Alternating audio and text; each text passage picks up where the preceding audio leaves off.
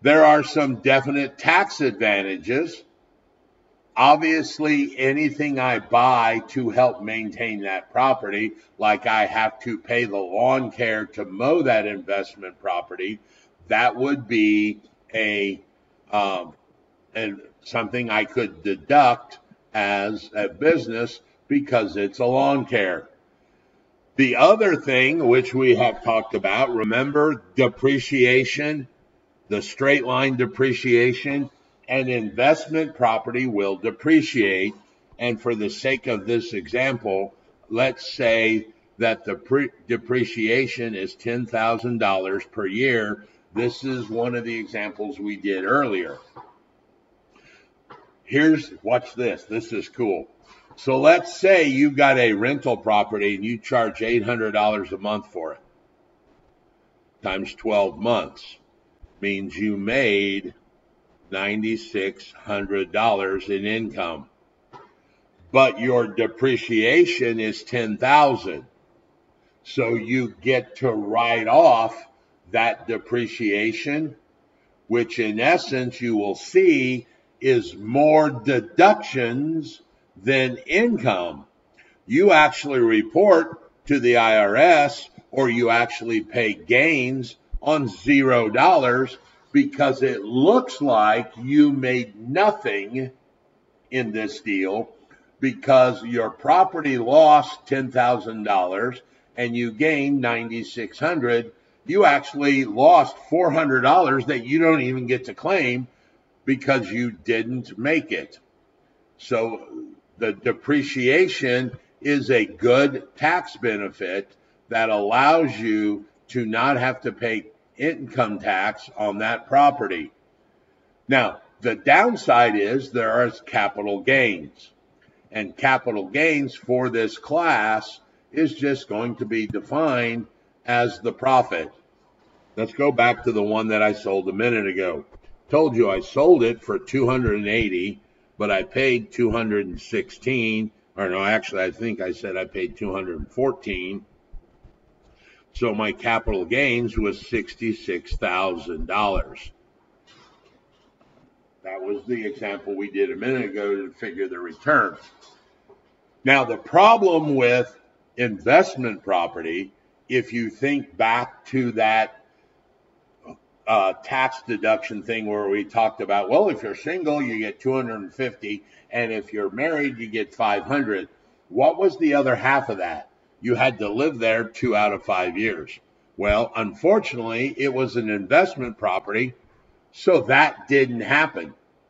You do not get those benefits on investment property. Even though I made under the 250, I didn't live there 2 out of 5. So now the IRS says, well, that is what they call a non-owner occupied investment property. I will pay capital gains tax on every dollar I earn. My business partner, called Uncle Sam, is going to want his percentage of that profit that I make. And that profit is either going to be a short-term capital gain, means I own the property for less than 1 year, or it's going to be a long-term property gain, which is greater than 1 year. If it is a short-term capital gain, this money will be taxed just like ordinary income. Whatever my tax level is, it is no different than if I went to McDonald's and got a job and made 66 grand, they're going to tax me at my tax level. So if you buy a house in January and you flip it and in May and make 66 grand, that is less than 1 year, you're going to pay capital gains tax just like it was a job. If the property you held for greater than 1 year, you are going to pay the long-term capital gains tax, which right now is 15% at the federal level. You still would pay state level, and Indiana is one of the cheapest you would end up paying about 22% by the time you get done paying the federal level of 15. And I think this is like, it's like 6.1 or something like that for the state. So you definitely want to make sure that if you're going to sell an investment property, you might want to make sure that you've held it at least 1 year, because this could drastically change your tax outcome based upon how long you have held the property. Now, there is something else, it's not even in here, I want to talk about real quick while we're in this investment section, is this thing called a 1031 tax deferred exchange. A lot of times you just hear it called an exchange. I've heard people say a tax-free exchange. That's not correct. It's tax-deferred exchange.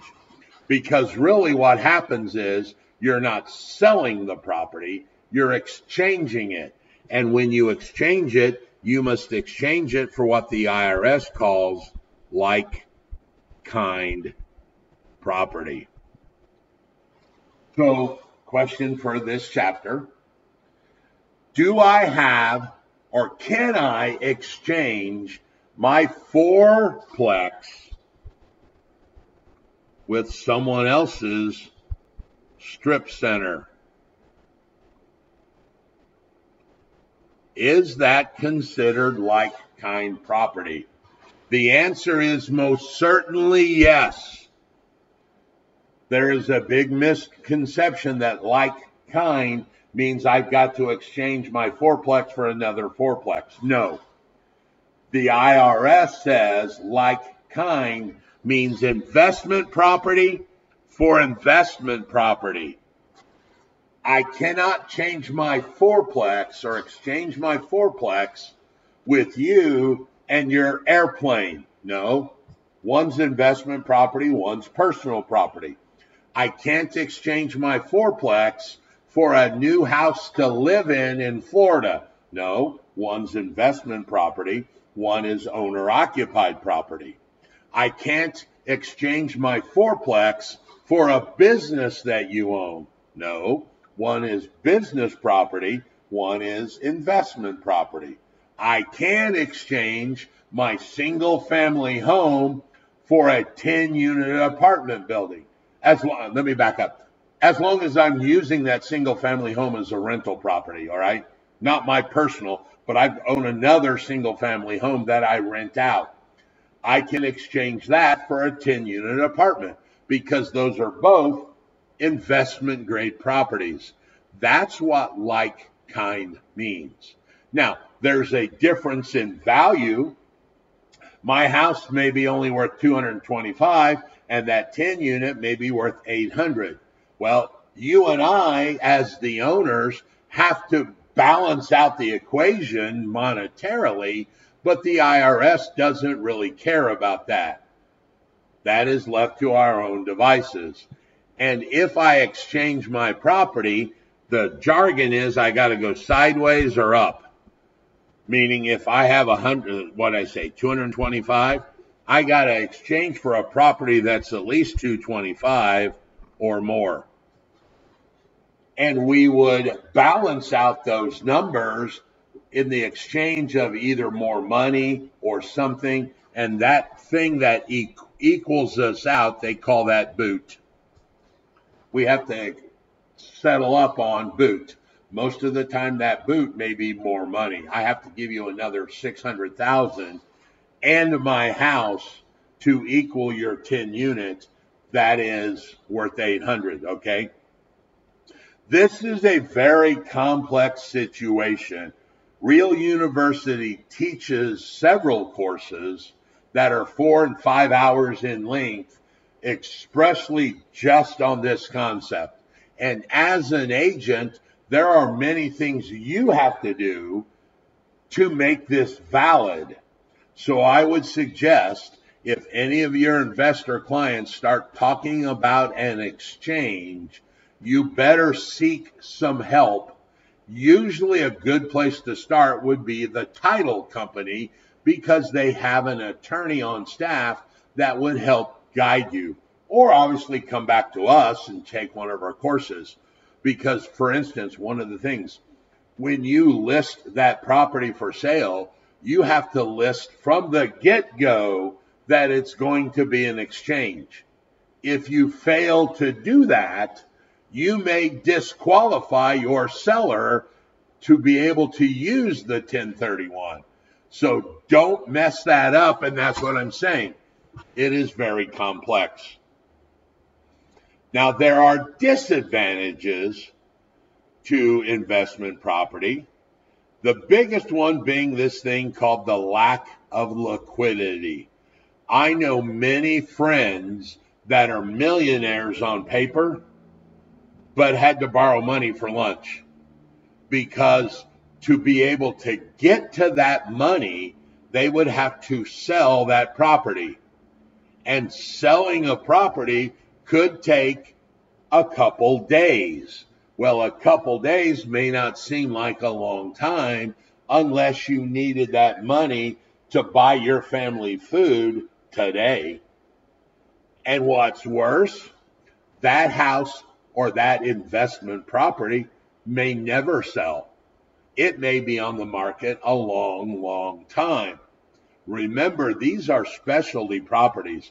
Very few buyers are going to come in and want to buy a 10-unit, $800,000 investment property.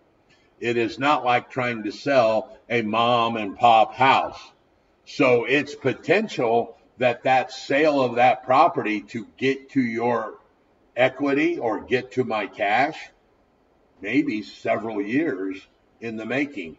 Definitely, easily several months in the making. Another disadvantage that people have is the active management requirement. Dude, I got to be a landlord. I got to go clean toilets. I got to go mow the lawn. I got to go fix the hole in the wall that the spouse and couple was arguing. And then there's this thing, just the potential risk. There are people that are risk adverse. My wife is not a big fan of rental property. It just eats away at her, the fact that there is a risk of all this money that could go down the drain. But I'm not bitter.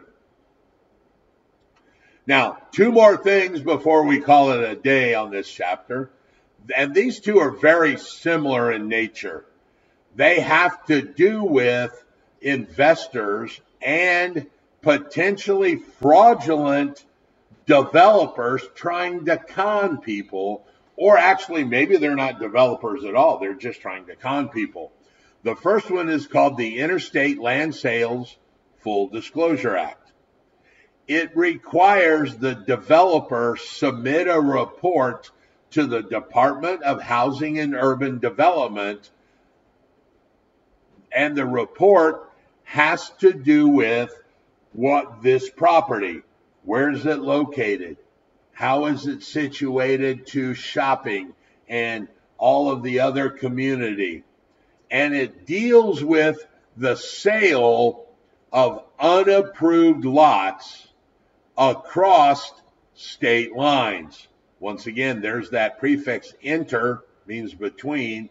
So interstate, if somebody is going to retire from Minnesota and they want to buy this property in Arizona and build a big house on it, that would be an example.